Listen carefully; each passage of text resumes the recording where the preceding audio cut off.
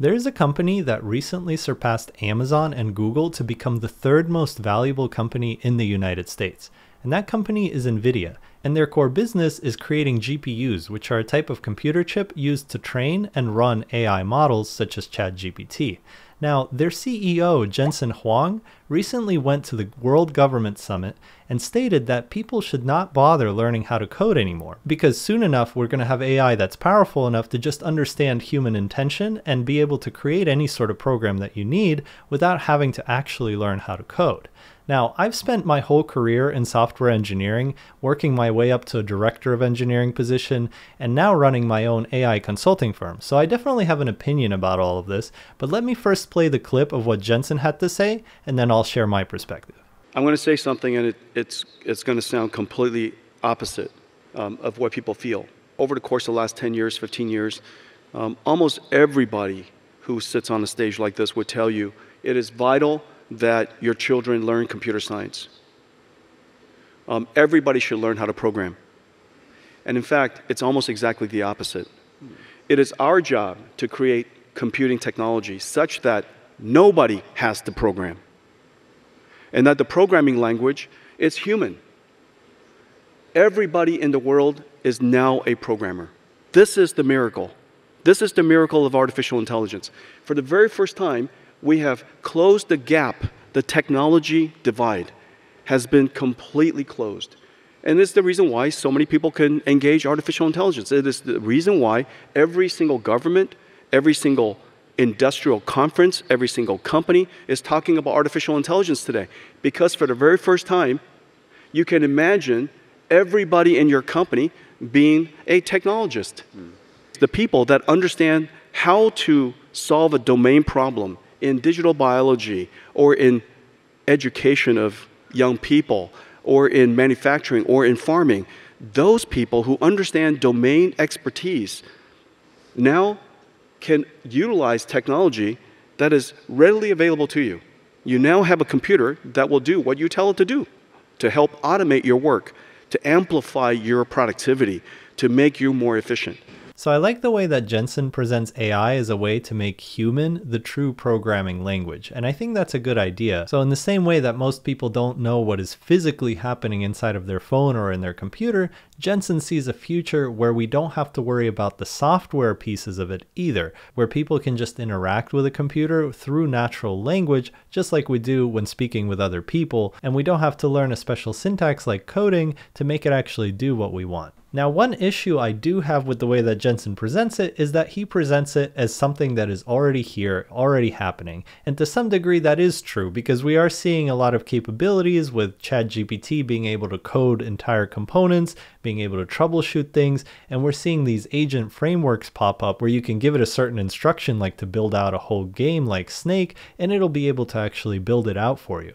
However, I do think he's exaggerating on the current capabilities a little bit, because the current models don't usually output perfect code, and it can often take a trained eye to see the subtle problems that are in the code that these models generate. And that doesn't even touch upon the fact that once you wrote the code, you have to actually deploy it, you have to connect it to the different databases, different services, and all of these other activities that are typically involved in a software engineering role that aren't explicitly coding. Now, things are definitely going in the direction that Jensen is talking about, and they're moving there quickly. So I do think in the next few years, we might get to a point where you can give a prompt and get a whole product as a result, but we're not at that point just yet. So if you're thinking about getting a 4-year degree in computer science, I'm not sure that that's the best way to actually learn coding, and I don't know if that would be a really great idea. Even though you'd learn a lot of core concepts, I think a lot of experience really comes from on-the-job training and actually having experience solving problems. I'll get into that a little bit later. Now, there are different ways to actually learn how to code. You don't have to go and get a 4-year degree to learn how to code. You can start simply with an online course,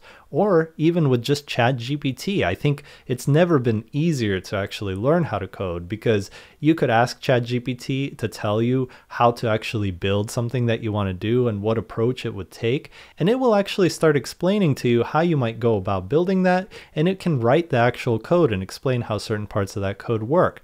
Now, if you run into errors, you can paste them back into ChatGPT, have it explain them for you, make edits, and slowly start to understand the kind of syntax of whatever language you're trying to learn. So while signing up for a multi-year degree at a university might not be a very practical way to learn to code nowadays, I do think you could actually learn how to code and make really effective use of that skill if you do it the right way through just online courses, YouTube videos, and working with ChatGPT. But even so, why would you even bother to learn how to code if it's going to be automated soon enough? Well, I think the important thing to acknowledge is that a good software engineer isn't just good at coding. They're good at actually solving problems, seeing requirements and understanding how to break those down into smaller pieces that they can implement, how to weave everything together, how to connect different systems, how to architect things so that they scale, all of these different skills that don't necessarily have to do with actually coding. Now, coding is often the way that you actually implement your solution, but it's only a small part of what it means to be a software engineer. And in fact, the most senior engineers will really just spend their days in meetings and figuring out how to actually build things, doing architecture, and discussing different trade-offs of using various different technologies. They have a deeper understanding of the space, and that's the sort of deep domain knowledge that Jensen is talking about being valuable in the future. So software engineering doesn't go away as a practice, even if a lot of the coding actually gets automated. So the real takeaway there is that problem solving is really the core skill of a software engineer, and coding is just a way to implement the solutions that you come up with. And if coding gets automated, well, that just gives us as engineers more time to actually solve problems. But of course, there is no degree in problem solving. So learning how to code can be a good way to expose yourself naturally to really interesting sets of problems that we currently use coding to solve, but might not have to in the future. The important thing is to find some real problems to solve and start solving them. And if coding is the best way to solve those problems right now, you might as well learn it and start building that problem-solving muscle. Because a lot of these skills are just going to be fundamentals that are going to apply to solving any kind of problem, whether it's coding or not. And there's one more thing that I want to talk about, which is coding for the sake of coding and actually enjoying it. This is something that a lot of people do enjoy doing. It's kind of like writing or playing an instrument, and you could actually enjoy solving problems and writing beautiful code and re-abstracting things. So if that's the case, you can continue to do all of that.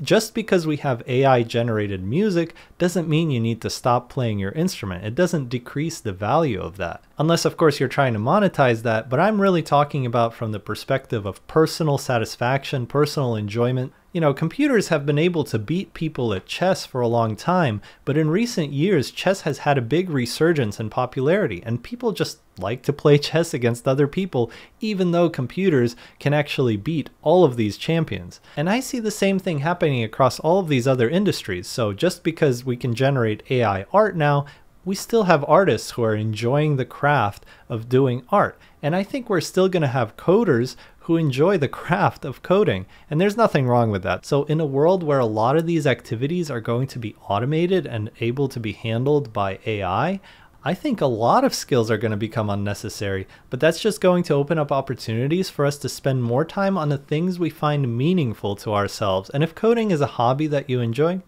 more power to you. So on the one hand, I do agree with Jensen that coding is going to become a commodity skill, and if you have a lot of experience with problem solving and deep domain knowledge, this is not something that you absolutely have to learn. On the other hand, it's never been easier to learn how to code, and right now there are so many opportunities that you could take advantage of in building something special before everything gets automated by AI. So that's all for today. Thanks for watching. Take care.